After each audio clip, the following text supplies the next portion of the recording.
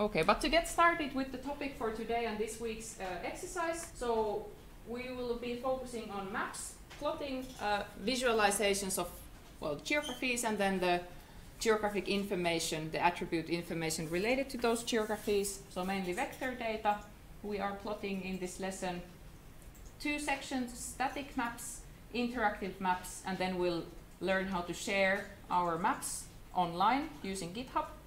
And basically the exercise also will be about creating a static map, creating an interactive map, and then sharing those online. So I'll start by showing you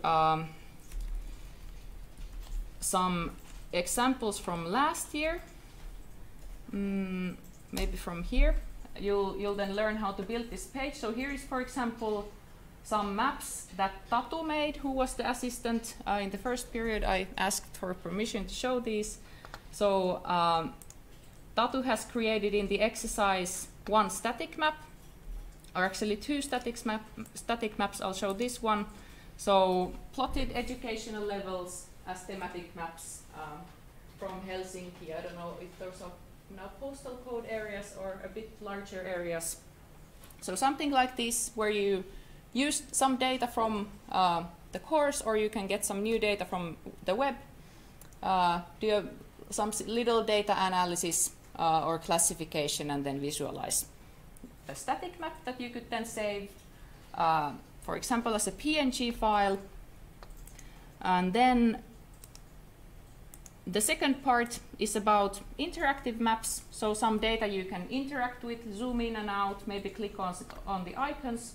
So this has been created using Python, but the end result is written in JavaScript leaflet. So we'll be learning how to do that.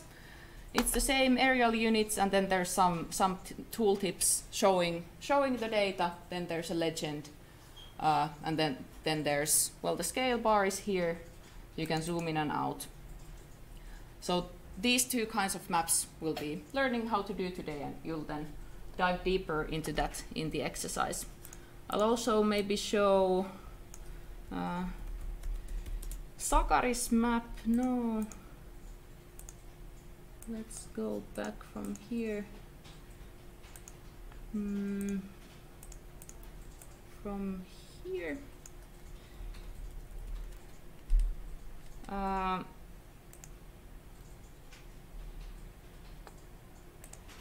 So then just show this one.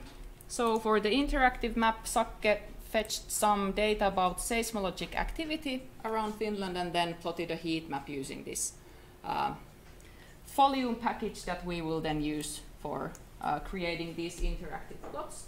So I think that's quite nice. If you zoom in, then the map kind of interactively re-renders the hotspots. And then finally, let's not forget about Sara. So Sara made some maps based on the travel time matrix data. So there is, for example, I think these links should work. So it's the same idea as was it now in exercise 5. So you have dominance areas, but these are dominance areas for fire stations in Helsinki. So she fetched those travel time matrix data sets, visualized them using scripts from the exercise 4, and then it's the same then with the travel times to the closest service. So for example, these kinds of things, a bit adjusting the examples from the lessons. So something like this you can already almost do, but this week, today and Thursday, is then about zooming into how we can then control different elements related to static and interactive maps. There we go. And I thought now, actually, while we're still checking that everybody has their instance, so you could start by downloading the data. So we'll first discuss the static maps.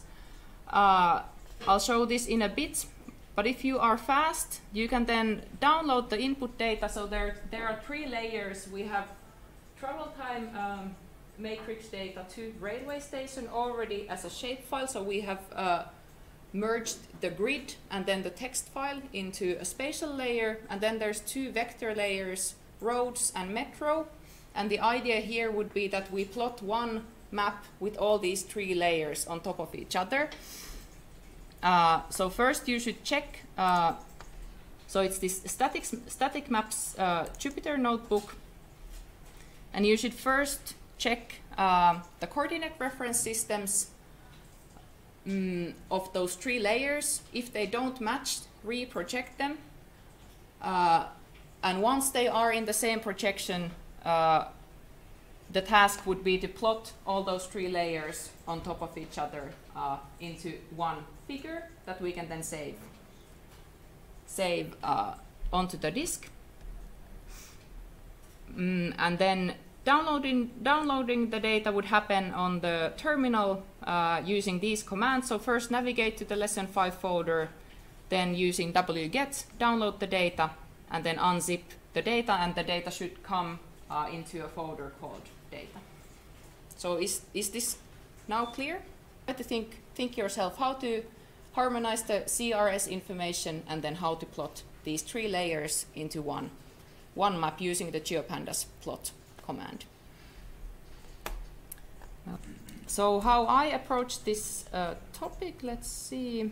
Yep, I'm still missing the data here. Sorry. I'll demonstrate that then also.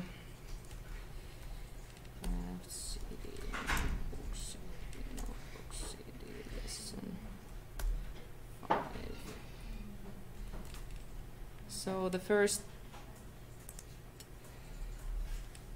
task was to download the data. I'll do that in here. Paste. Unzip.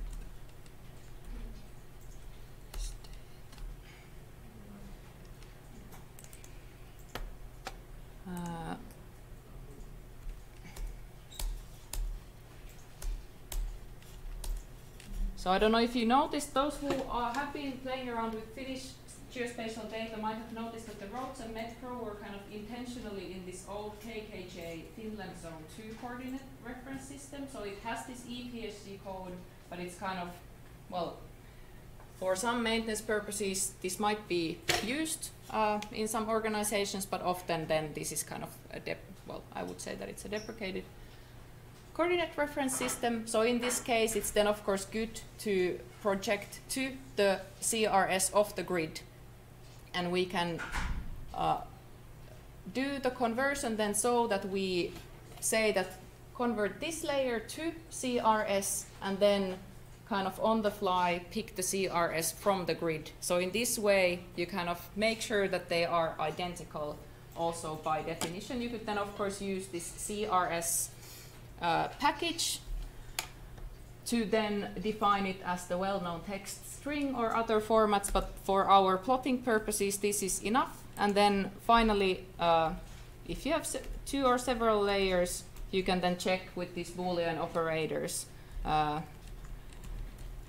if all of these are equal. And now that after I run this code cell in here, so then they are equal, and then we can plot them on top of each other. So that is kind of the starting point of any overlay analysis, any mapping layers on top of each other.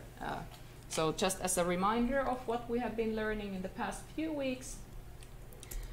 So then the plotting, I'll just go ahead and copy paste my code in the interest of time, maybe at least to some extent.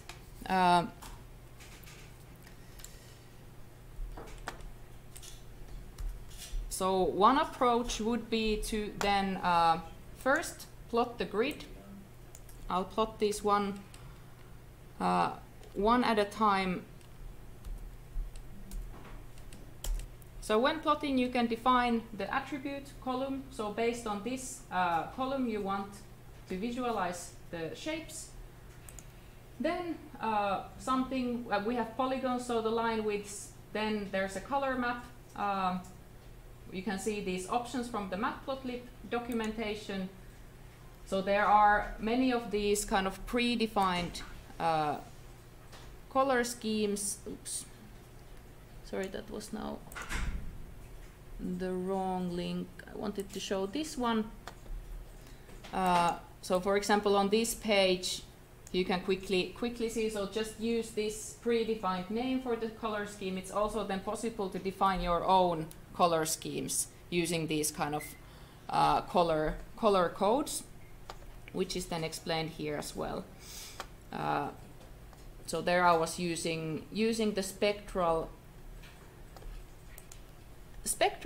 color scheme, and then color map, and then the classification scheme from the map classify package is quantiles in here. You probably have different settings in there if you did it on your own. With the travel time data, we can have kind of a high number of classes because it's continuous data, so we want this kind of spectrum. And then this alpha parameter adds a bit of transparency, so as we will be now plotting layers on top of each other, so we can do that. And then you could, of course, just when plotting one layer, you can do just layer.plot, and it gives you the output. You can save that. But when we are plotting several layers into the same figure object, we then need to save that into a variable so that we can refer to that. I need to run these from the top. So as I had here, for example, my map, it's often, after this I will call it AX, which is quite typical when using Matplotlib. So then when I add, now I add the roads. So I do roads plot, and when plotting you can then define the subplot object using the AX parameter. So we want to plot to the same object the roads. We can adjust the color and the line width as we want. And here, of course, the order matters. So the first layer that we plot comes to the bottom, and then the second comes next, and so on and so forth. So like in a GIS software, the order in which you have the layers in the layer control then is obviously the result. Next, you can add the metro. So we had the metro geodata frame.plot to the same figure object with some other color, a bit more thick. Line width. And then finally, there are these, sorry, I'll take these out. So there are some of these Matplotlib pyplot functions we can use to kind of nicify the output. So often, especially with maps, you might first try to use this PLT tight layout also with regular plots. So it a bit optimizes the way in which the plot uses white space, so minimizes the white space in the figure. And if you think about best practices for designing maps, you'll always want to kind of maximize the information, so the data, and minimize white space. And then finally, if we have plotted a figure that's now in memory in this Python instance, so you can define a character string file path and then save the figure. So that's the basic plotting workflow that we have already used quite a lot. Also with then XY data for plotting some graphs. And the same principles apply to maps. So is there something in this process, plotting one layer and then plotting several layers in the same figure, that you are puzzling? Maybe the subplot axis, this my map object, and the figure object, and then how to control the X and Y labels and all these sorts of things. That's then often the tricky part when you're trying to make a nicer output. But then how I have also done often is then to save, so plt save fig. Let's define some new output file path. So there is this format called SVG, so a vector format, which you could then, for example, open in CorelDRAW or some other vector graphics software to then, for example, manually change the labels if it becomes a bit annoying in Python. So then this would be output file path 2. And then there is it then I need to check now because the notes are not updated. So this is pyplot save figure function. And now that I don't remember the parameter, I'll just check it from the documentation. So there is this format parameter, which can then be, you can save PDF files, whatever you like, by defining this output format. And of course, here the point would be that you can imagine we have these 13,000 travel time matrix datasets. So then we could automatically produce some kind of map output, a simple data analysis output for the maps using Python. So then format equals to SVG. Maybe a little space in there. So now I should have the static map as a PNG image in here. With some kind of resolution. So there was this DPI parameter, which is dots per inch. So the higher, the more precise the output image. So if you happen to have, I can maybe demonstrate after the break how to open this figure in CorelDRAW if I happen to have it on this laptop. One more thing I want to highlight with this basic plotting workflow, and like what happens in here, plotting a layer, defining the figure object or the subplot, and then plotting additional geodata frames onto the same figure object. So that's the most central thing to know about plotting map data in Python, and all the rest, kind of nicifying the legend and stuff, then you always have to kind of Google what was this parameter. But then of course the figure size is quite important. So how we will be for the rest of the lesson doing this is that we will be actually using this figure, so figure and subplot or subplots syntax using the pyplot subplots function, which you used in exercise 4. And there, if you only have one subplot, so this is the default syntax for creating a single subplot. So what you want to control here is the figure size in inches. So something like 12 and 8 would make this image that gets plotted a bit bigger. And now, of course, I'm just creating an empty template and still plotting to this other image object. So now I need to reference plot all of these to this subplot. So now I'm changing my code so that I replace my map with AX. So this AX is one subplot object, and then when we refer the same subplot, we can add items into the same figure. Is there still something else? I need to add the grid AX equals AX. So you have these two options with the my map variable, and then using this figure subplot object and then adding everything into that one object on each row. So here indeed, if you want to increase the figure size, then this is the place to do that. So based on this information, we will then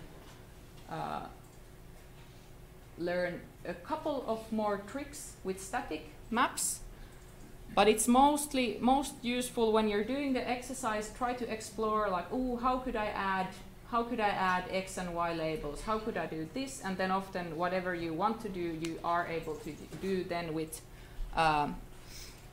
matplotlib pyplot. So often you need to then refer to this matplotlib documentation to get more help. The geopandas documentation is more about examples, as are our web pages as well. Okay, any questions at this point about plotting?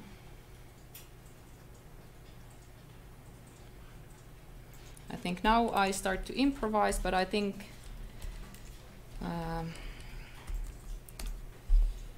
if we do this,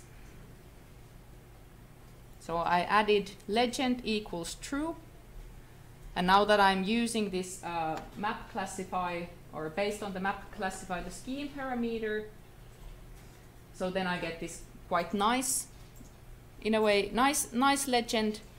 So probably in the exercise session, then we can share a bit more hints how to control the legend object. So it's kind of, if I understood correctly, it's kind of a subplot within the subplot, or it's its own object, and then it has its own attributes and controls. But only by this, if you have this classification scheme, legend equals true, this is already quite nice. What I would do next is to save as SVG, go to some external software, and then make a nice finalized map for a publication or so. Question? Yeah.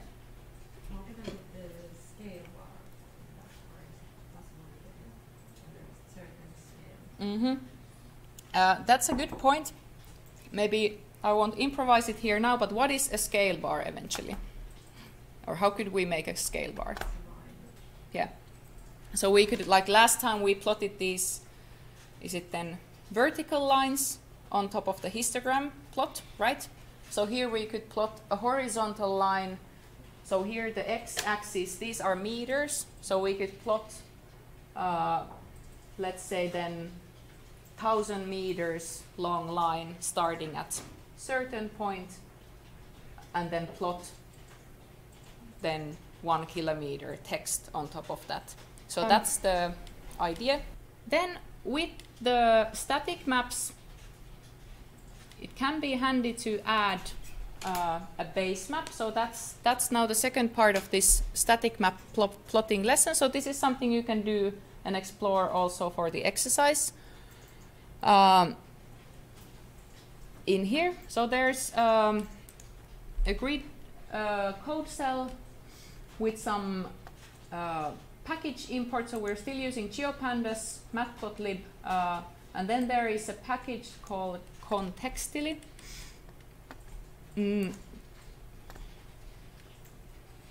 Which you can find from GitHub. So it's, well, contextify your data using geographic tiles. So it brings in kind of raster tiles on the background of the data you are plotting based on geographic coordinates. Then and then there's a few details that should be observed from the documentation. So we should be working with either VGS84 coordinates or then this kind of web Mercator coordinates. So these are in decimal degrees, and then these are in meters. So that's the current standard for background web maps.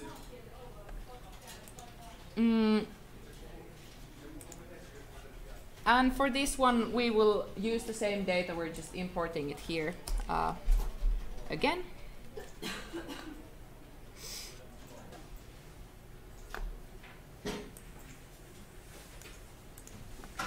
And if you're working on your own computer, I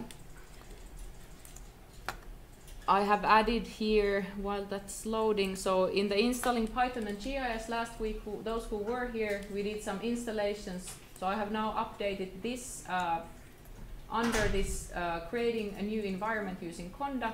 So up until now, all the packages and then of course the related dependencies are listed in here. So if you're setting up your own environment for this lesson, you need now this is the first new package, so it's contextily, and then for the interactive maps we are using Folium and MPL Leaflet. So those 3 packages are new this week. Yeah, so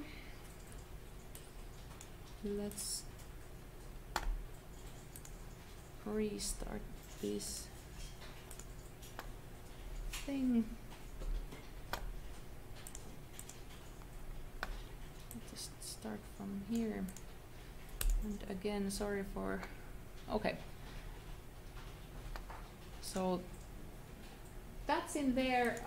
Let's just double check the CRS. So as we learned previously, just run this once more. Yep. If I take that one.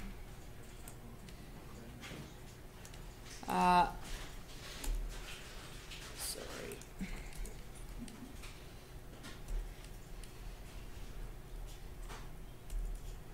No.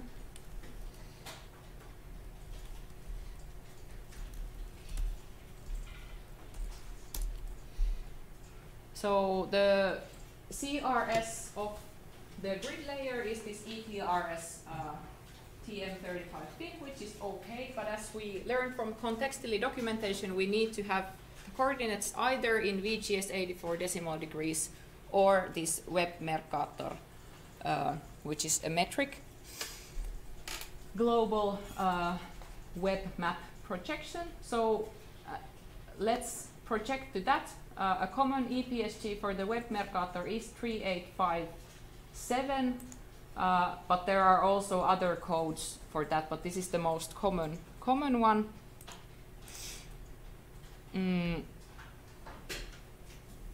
So if you then compare, this is the data now after projecting it, so you can see that the geometric coordinates have changed slightly. So these are now the web Mercator coordinates, and these are the original ETRS TM35 fin coordinates.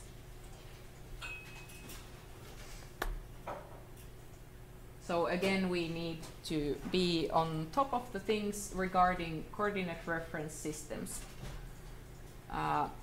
Okay, so then the next step, if adding base maps, is to plot the data. So you can do data.plot. And then let's pick one of the columns. So for example, the public transport at rush hour, travel time. We can pick a scheme. That should already work. I'll just test. Yep, and again, to just repeat what we just did, we can use all these available matplotlib color maps. So one typical way, in the examples we have this is now RDYL capital B U. If you want to change, no, I'm missing a comma. Okay, that's quite nice. And again, for the travel time matrix, I can increase the number of classes. So far we have done nothing new. Then, as we discussed, let's actually do the plotting so that we create this figure and subplot using the PLT subplots, so that we can control the figure size. So fig size, I'll use this 12 and 8. And when we're doing this, then we need to plot the data into that subplot that we define in here. So here we initiate a figure object, and then we plot this data into that. To get a bit bigger picture, there are the no data values in place, but we can ignore these now. And then using contextily, adding a base map to this figure object now that we have reprojected the values. So the syntax goes like this. So it's CTX. Where does that come from? So we have imported contextily as CTX. So basically contextily dot add base map, and then as a parameter it takes the figure object. So there it looks like at least that the Baltic Sea is in the correct place. So then if you have somehow not managed to reproject the data correctly, then you'll see some funny background maps from a random place on the Earth. And then here we could add a bit of transparency. So it was the alpha parameter that I briefly mentioned in the first task. So in this alpha parameter, 1 is complete fill, and then 0 is fully transparent. So you can test a bit what works if having multiple layers. So there's, you can see a bit, but this is just to exemplify the basic workflow. So first, plot the data as usual, do your classifications, choose colors, whatever classes, and then if needed, we can then add the base map while the data is in the web Mercator. So this is now quite easy because it's this top level package that deals with most of the things as long as the data is in the correct CRS.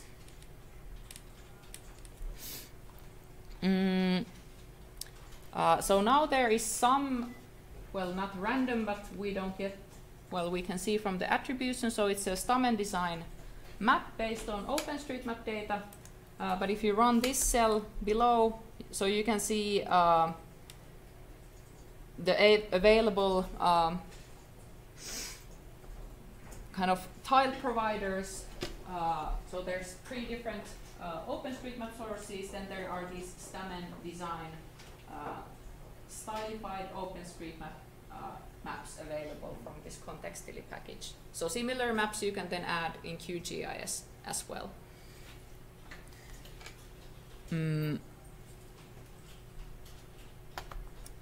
Yep. So maybe you could now do so that if you have been following, copy paste this this piece from here.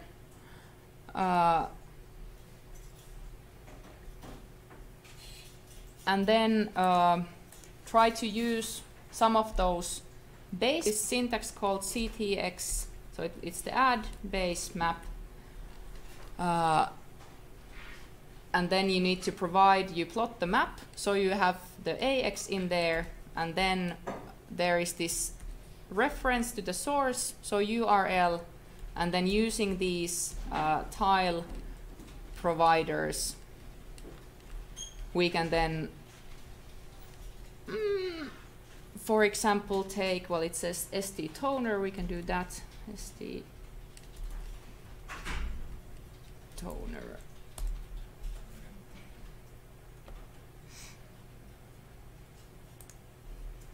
I think I should take the plotting of the data as well in here. So maybe a good idea to plot the data again. So try to do that. You can also try some of these other background maps. I'll just do a little quick. So this was the syntax. I could also have some other OSM-E, for example, of these tile providers. It's a bit slow.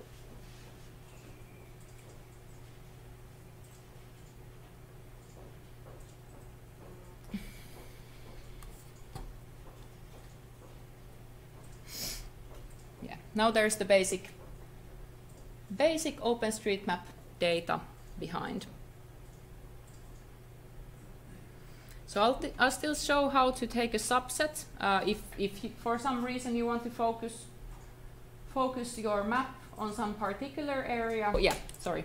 So two ways of subsetting. We can of course first subset the data itself. So I'll follow what I plan to actually show you. So you can take a subset using the usual pandas, geopandas functionalities. So data.lock.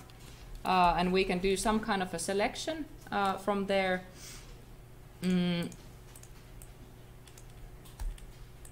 So for example, if I would select, I make a condition based on one of the columns here that we are plotting. So the travel times, so I want all the travel times that are real. So here I'm excluding the no data values. And then at the same time, let's subset the data a bit. So let's take all the travel times that are less than 15, like this.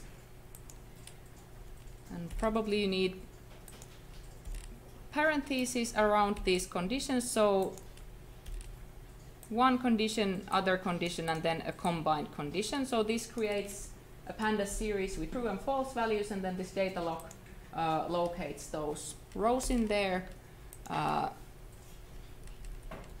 Just check what we got. So it's the same structure. And then we can, of course, plot that one. So you can do subset plot. Can try that, and then let's add again a classification. So based on that column, and what did we have? We had the scheme equals quantiles. You can also copy paste these parameters from the previous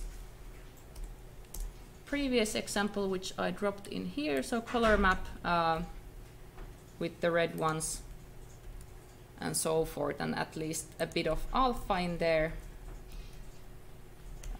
So the transparency, and then if you would add using the CTX add basemap, we still need this. Can also do, you can have this figure AX equals something, or you can have on the fly this variable in there.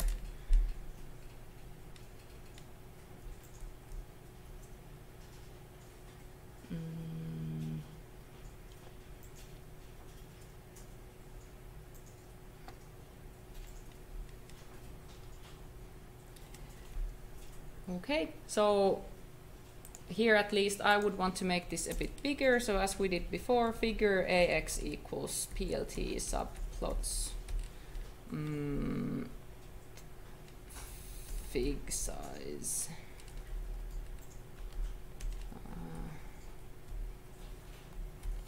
Like that, and then replace this. So it doesn't matter which way you do it, but this way you get some control on the figure size. So here you can see a bit better than the details. So in this kind of map, I would say that then the background map actually adds some value in there, as we only have a subset of the grid squares. They don't cover all these areas. So here there's only those grid squares from where it's 15 minutes to the railway station. So for example, Kulosaari metro station and so on. And then here you could again test different background maps. So yeah, so then what I was first starting to explain, I may be jumping a bit so that we can have a break. So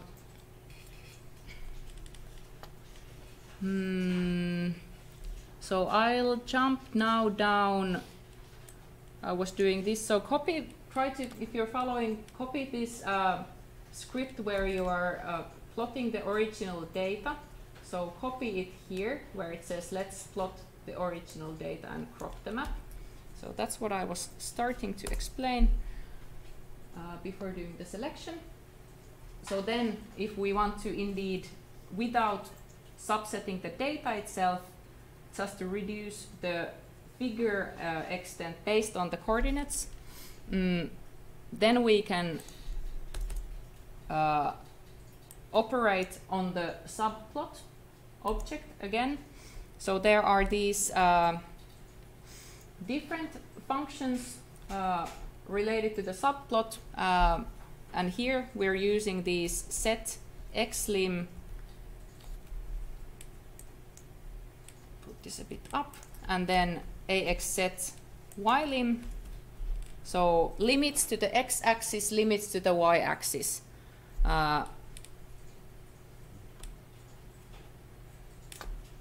So then for the x-axis, we could say, check that, okay, we want to limit this map to the city center only.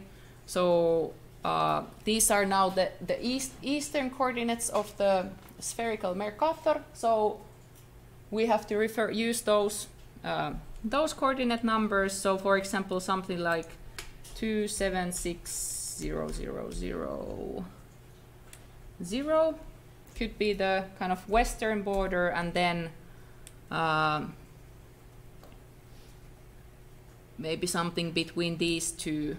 I'll put 280 0000, and I hope I have enough zeros in there. And then set likewise to the y limit. So I can maybe pick that one, 8430. How many? 000, and then the upper bound for the y-axis doesn't matter, but just one of these, so that we focus on the extent of our data. Let's see if I got it right.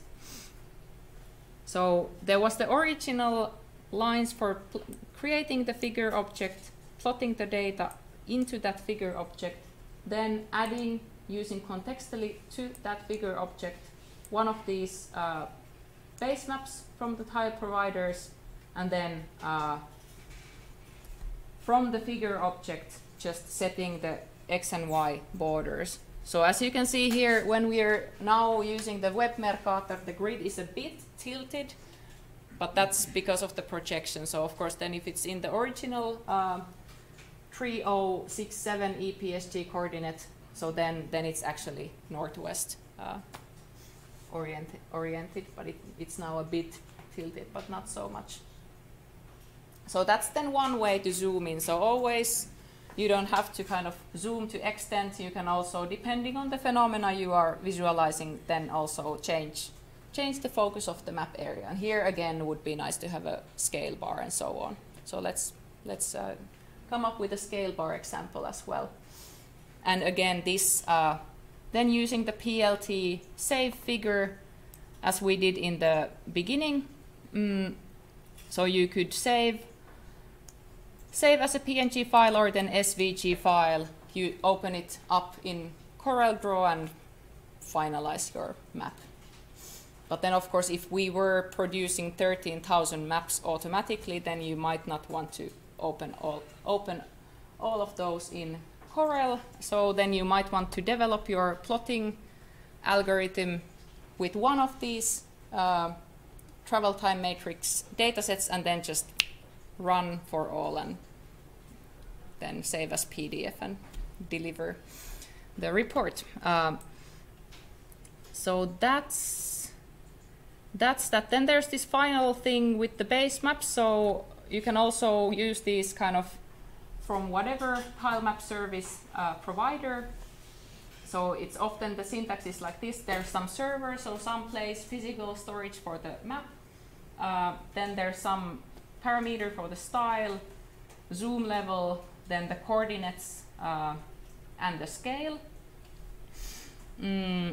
I'll maybe just show this from the web page so that we can have the break. So in this example, we are using a basemap from CartoDB. So we are setting a URL to their map service or tile map service. So again, there they are serving these kind of raster tiles for web maps. And we are defining there is this raster tiles Voyager. So this is the map kind of map style. There's other ones available that you can see from the list there. So there's some dark background and so on. And then we create the URL. So the map style goes in there. And then we leave those as original because then our geodata frame defines how the background map should be focused. And then again, you can plot the data or the subset. And then using contextily define as the URL this tile map service address. And then as an output, you will get, sorry, yes, that's great. Don't have the outputs in here, but I can make them happen after the break. So then using this syntax, you can then use different available tile map services over there. But let's have a break unless you have some questions.